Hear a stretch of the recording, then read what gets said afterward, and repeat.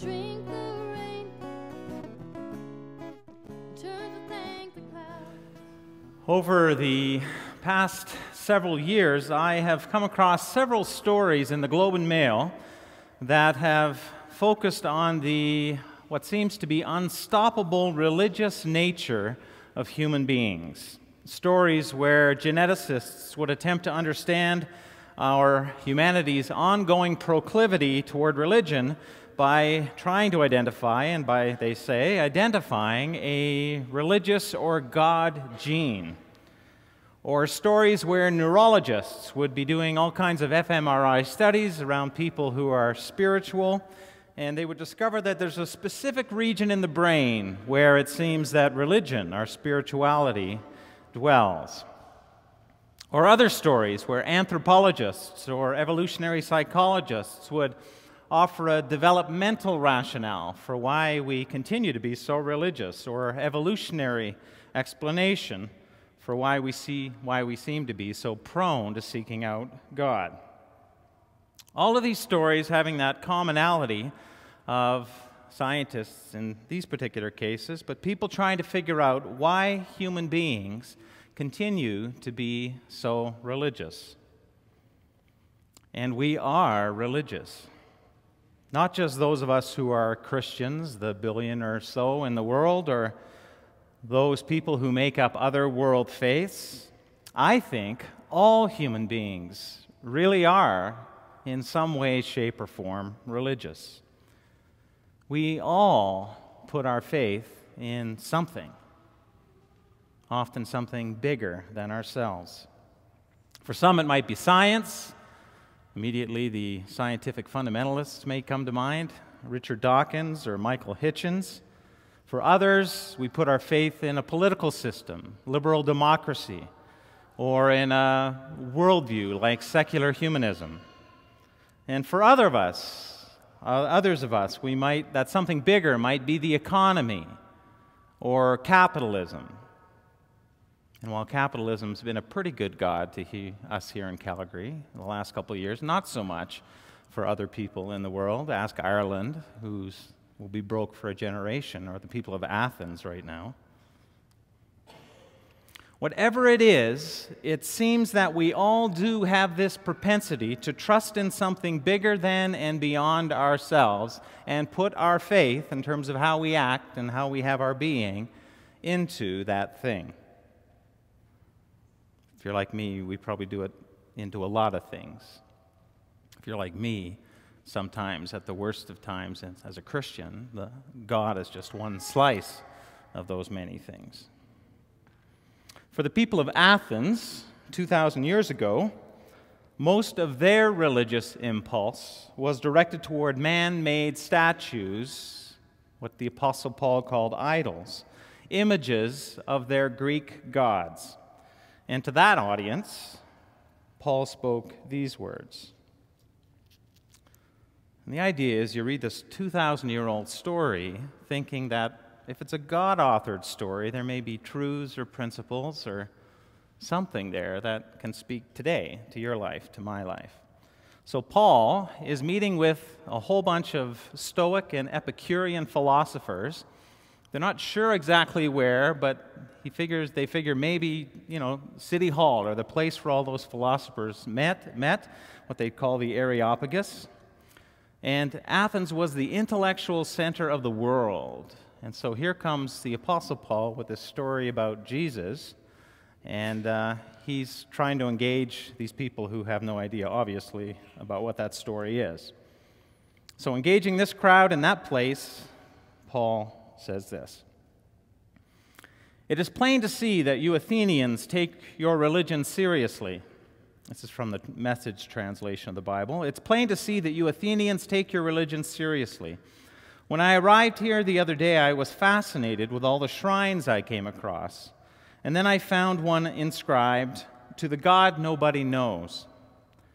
I'm here to introduce you to this God so that you can worship intelligently, know who you're dealing with. The God who made the world and everything in it, this master of sky and land, doesn't live in custom-made shrines or need the human race to run errands for him. as if he couldn't take care of himself. He makes the creatures don't make him.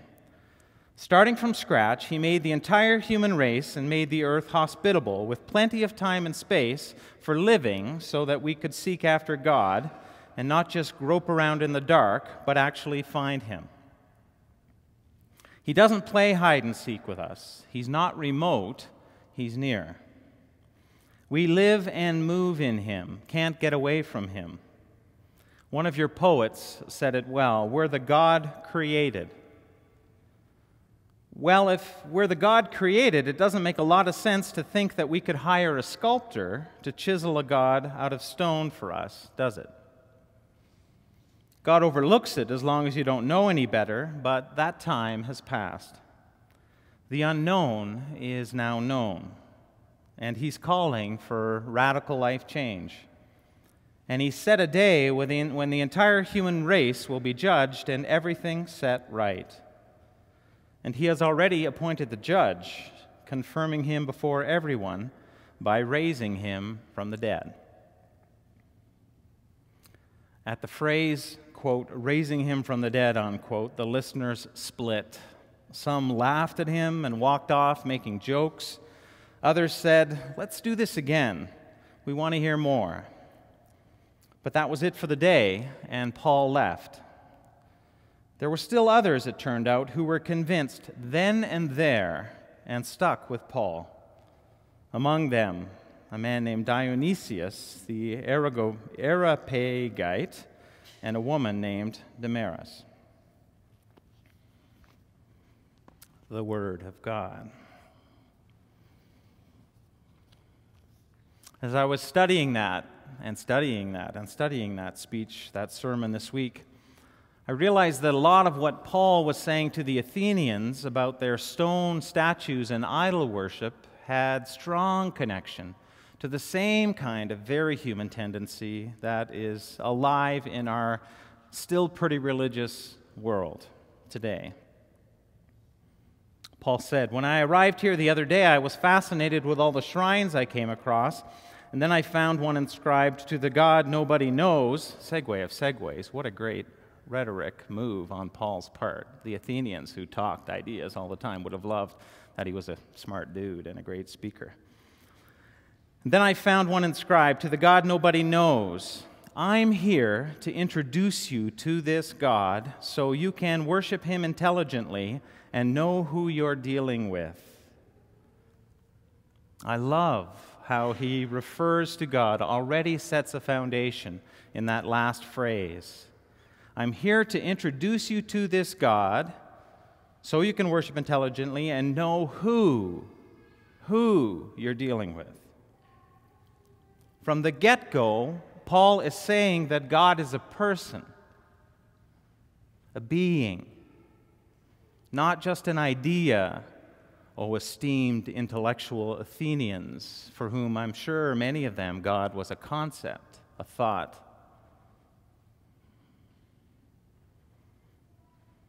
Something to be considered, debated, relegated, put aside, accepted or not, held in our mere human created minds. So when Paul starts off by presenting a personal God, he probably had these Athenian philosophers' attention. God is a being, God is alive. Not just a worldview, not just a set of ethical considerations or moral beliefs or values. God is a person.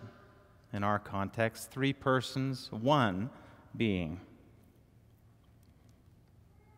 Paul goes on. The God who made, filling out the definition of God, the God who made the world and everything in it, this master of sky and land, doesn't live in custom-made shrines or need the human race to run errands for him, as if he couldn't take care of himself. He makes the creatures. The creatures don't make him.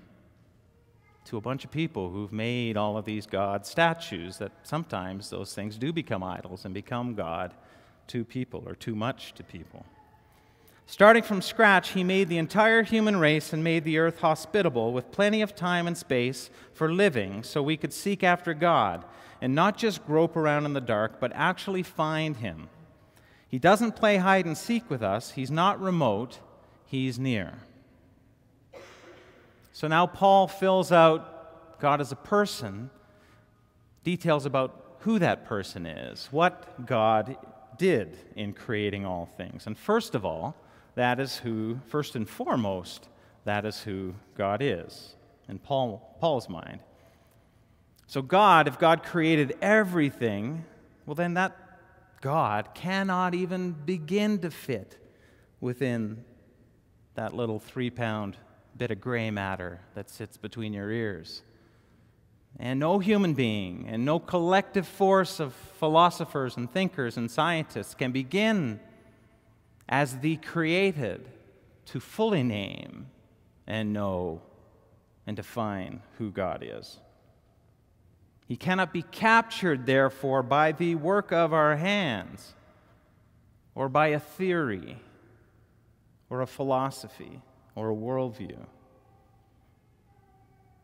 or relegated to just the spiritual part of your life. If God is the God who made everything, if you're believing in that, then to give God a slice of your life is a joke. God wasn't made by us. He made us. And that kind of God, if that is who God is, by definition, demands a different response. On your knees, all of me, humility. No longer can I put him, God, where I want to.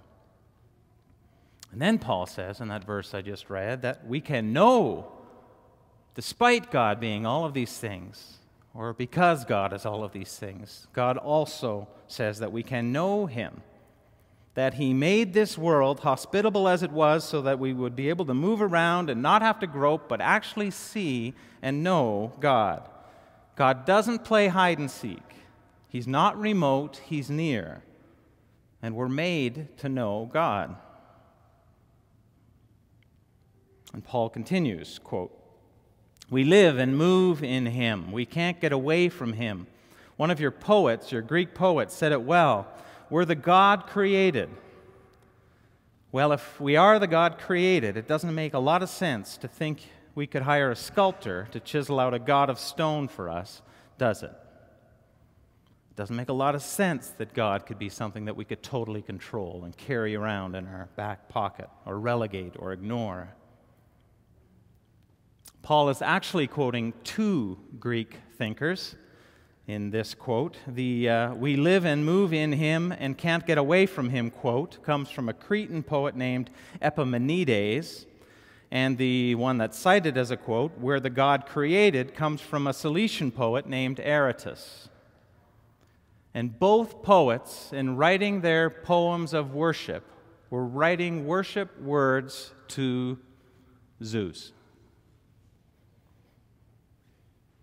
So evidently, the Greeks, prior to Christ, in the poetry of these poets, knew something true about the nature of God, so true that the Apostle Paul could quote them verbatim in describing who he believes God is.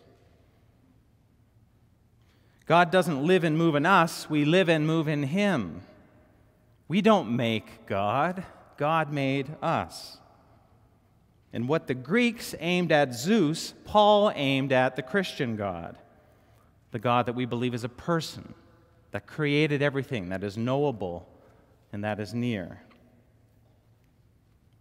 So what Richard Dawkins aims at the God of what we'll call capital S scientism in his worldview, we in our community, when we preach science all the time, and we're going to continue to do that all the time, we are taking those truths and aiming them at the God of all creation who made the cosmos that Dawkins is going on and on and on about.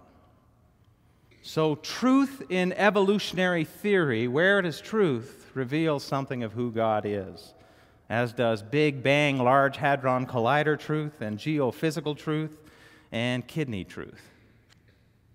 preaching the kidney this fall. It's part of a five-message series on science. We just applied to the Templeton Foundation and asked them for $30,000 to fund a church looking at the intersection of faith and science. Why wouldn't we? It's all God's anyway. We'll use the word of the science to talk to the word of the Bible, and we'll do our thing at New Hope and hopefully get a free field trip to the new Tell Us World of Science out of this deal as well. Foundations allow us to do that. All right, back to point. I just had to share that story. I'm so excited. I worked for a week on that this past week. What Dawkins aims at the God of scientism, we take and aim at the God of all creation. What Plato contributed to the Greek concept and philosophy of what a God was, the church, for the first 1,200 years of church history, took and aimed at a God who is near and knowable. We took Neoplatonic ideas of a God who reveals himself through material reality in some mysterious way and wove it into an idea called sacramentalism that says that God can speak to us through bread and wine, through witnessing a baptism, through the birth of a baby, through family, through a mountain, through a river.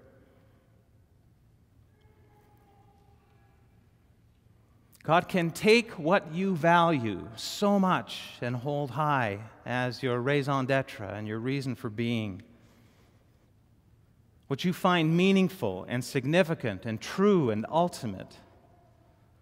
And He can shake us awake and say it's not actually the ultimate, and somehow make that thing translucent or like a mirror reflecting Him.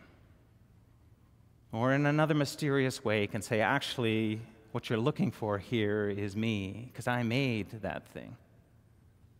That great way to form a society, that beautiful piece of nature, that baby. So that we can see Him as the Lord and the giver of everything, the one through whom you're meant to say thanks and then have such joy and life and love cherishing. The joy of the thing is meant to be enjoyed with Him.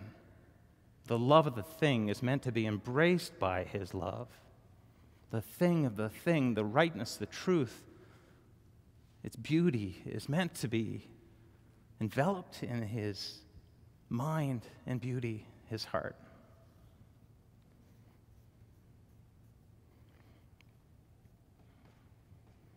God does want that transition to happen in all of us. Or maybe He'll speak to you or me that way. Or maybe He'll speak to you more directly, which is what Paul does near the end of his little sermon. In fact, getting right into the face of those people with the ridiculous message of the gospel. God overlooks our idolatry as long as we don't know any better, but that time is past. The unknown is now known, and He, again personal, He's calling for a radical life change. And He has set a day when the entire human race will be judged and everything set right. And He's already appointed the judge, Jesus Christ, confirming Him before everyone by raising Him from the dead.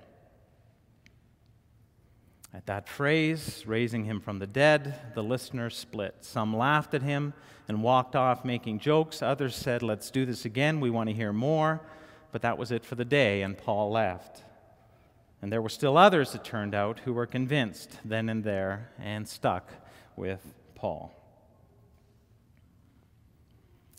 Jesus Christ, the quite arguably hinge of history, all of time measured as either being before or after Him, is a stone upon which you can build your life, or one that you won't even see or recognize and might even trip over.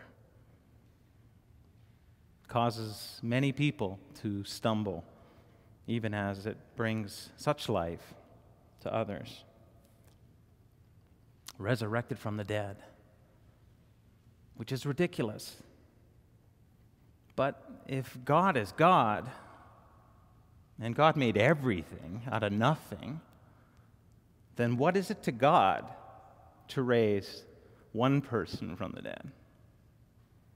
What is it to God to raise a whole people over millennia, over the history of the cosmos from the dead? What is it to God to reach into your soul and wake it up? Or yours, family's soul, and whisper life? What is it to God to save any of us?